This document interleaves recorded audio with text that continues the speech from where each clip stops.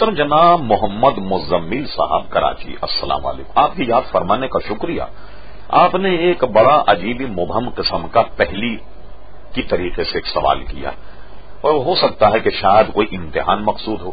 آپ نے پوچھا پاکستان میں وہ کون سی جگہ ہے جہاں ایک شخص نے چاروں طرف رخ کر کے نماز پڑھی اور اس کی نماز ہو گئی؟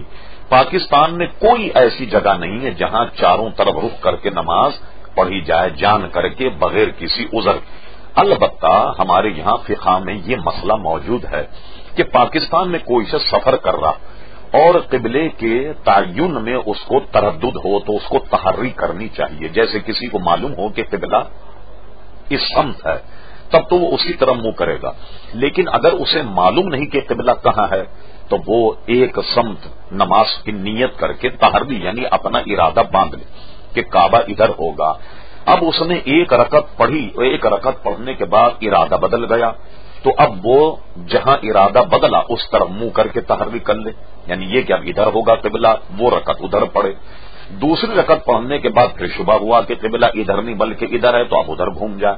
تیسری رکعت پڑھنے کے بعد پھر شبہ ہوا کہ قبلہ ادھر نہیں بلکہ ادھر ہے تو ادھر مائل ہو کر کے نماز پڑھے گا۔